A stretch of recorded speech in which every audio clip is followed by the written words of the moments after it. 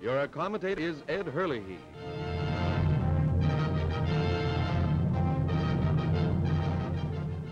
Washington, capital of the United States, now the focal point of the free world of tomorrow. Here American history lives in monuments to heroes who preserved our freedom. Here again the battle for liberty is centered.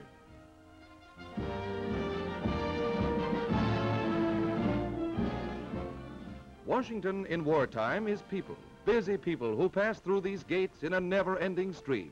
Important people, little people, humble people, young and old, all determined to give their best in our nation's hour of peril. Here at the portals of the Union Station, President Roosevelt frequently comes personally to welcome distinguished visitors from other United Nations. President, King, and Prime Minister feel the genuine warmth and sincerity of a Washington welcome as they pass down historic Pennsylvania Avenue. Through the skyways, statesmen from war-ravaged countries across the seas come to the shores of the Potomac to personally participate in great war decisions. Secretary of State Hull, veteran diplomat, is often present to greet foreign statesmen, or upon their departure, to wish them Godspeed. This newest public building in wartime Washington is among the most frequented. To it come those needing knowledge, seeking information vital to the successful conduct of their wartime duties. More than 1 million people are crowded into Washington in wartime, a city with a peacetime population of 500,000. The city was never planned to accommodate such a huge, ever-growing army of workers. But Washington in wartime is people. People intent on contributing their personal effort. People seeking information and advice, and sometimes favors. Others to see history in the making.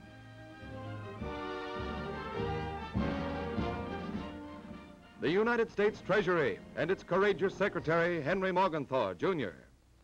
War is never cheap, but as I've said before, it's 1,000,000 times cheaper to win than to lose. But no matter what the cost, the American people are prepared to pay the price of victory. Here at the Bureau of Engraving and Printing, normally engaged in the manufacture of the nation's currency and postage stamps, the presses now have the added burden of printing billions of dollars worth of war bonds and stamps to pay for the planes, ships, and guns that our defenders must have. The nation's war production is in the able hands of Donald M. Nelson. This is the time for teamwork, for you and your government, because we've got a war to win, and we're going to win it. In the same Social Security building is Paul V. McNutt, dynamic mobilizer of the nation's manpower for war. The War Manpower Commission will be the great clearinghouse for all the wartime labor needs, civilian and military. In terms of the war production goals, it will set priorities of jobs, just as priorities have been set for metals, chemicals, and other materials.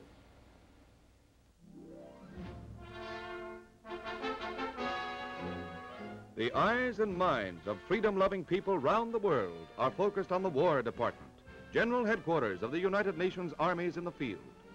General George C. Marshall, Chief of the General Staff, Secretary of War Henry L. Stimson, daily make decisions affecting millions of soldiers on land and in the air. At their command, huge armies go into action. The great United States war machine is set into instant motion as a result of careful planning behind the walls of this important building. Along Washington's Mall, the traffic surges constantly from one great military headquarters to another. The Navy Department, Frank Knox, Secretary, and the Commander-in-Chief of the United States Fleet, Admiral Ernest Joseph King. When our heroic fighting Marines have retaken Wake Island, or when the Navy's big guns roar again, this will be the brain center behind our Navy's power. Hard-working, hard-hitting Price Administrator Leon Henderson sets a patriotic example to citizens everywhere. Make no mistake, this regulation is a war measure. It's a guarantee to the American people that their cost of living will stay put. Able U.S. Commissioner of Education Dr. J.W. Studebaker speaks. I want to report about another great American army, enrolling one in every 4 Americans, the Army of Organized Education. Boys and girls collect scrap to build up our national stockpiles. Teachers sign you up for selective service and for sugar and gasoline rationing. America's Army of Education mobilizes to win both the war and the peace. The Department of Agriculture will loom large when the history of our time is written. Every crop needed to win the war will be produced in enormous quantities as a result of the planning and research centered here. The ponderous, sleepy-looking building of the Department of State is wide awake today, awake with anti-Axis diplomatic problems. Here, Secretary Cordell Hull applies a keen mind to negotiations with foreign emissaries, and American interests do not suffer. Much of the war business of the government is centered in the white marble buildings flanking Constitution Avenue. Washington's hotels are so crowded that rooms are rarely obtainable, and many a visitor has spent the night in a hotel lobby. Some 300,000 government employees crowd the serve-yourself cafeterias. For, like our defenders at the battlefronts, this civilian army must eat and eat well to carry on the fight behind the lines.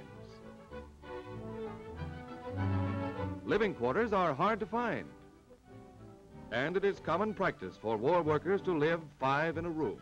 They come from everywhere, attracted by the glamour of the nation's capital, the important and interesting people, and the desire to personally serve. Some find that life is humdrum, monotonous. Washington is like that.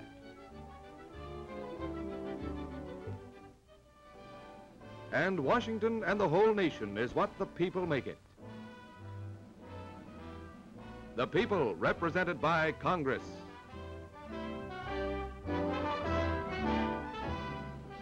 In wartime, the job of a congressman is a hard one. He is the people's employee, and they work him day and night.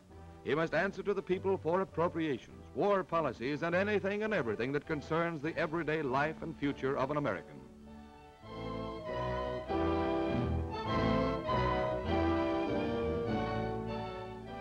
Focal point of all Washington is the White House, home and office of the President. His executive assistants include Marvin McIntyre, enviable custodian of the President's appointment book, and Stephen Early, who reports the White House and the war to the press.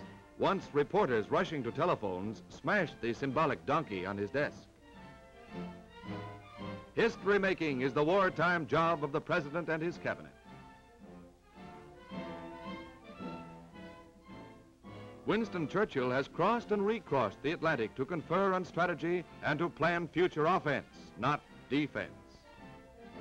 Of all the President's great duties, none is more pleasant than that of rewarding the nation's heroes. The Congressional Medal of Honor to General James Doolittle, who led our bombers over Tokyo. God of the free, 28 nations stand united until victory is won. cause of all mankind. Grant us victory over the tyrants who would enslave all free men and nations.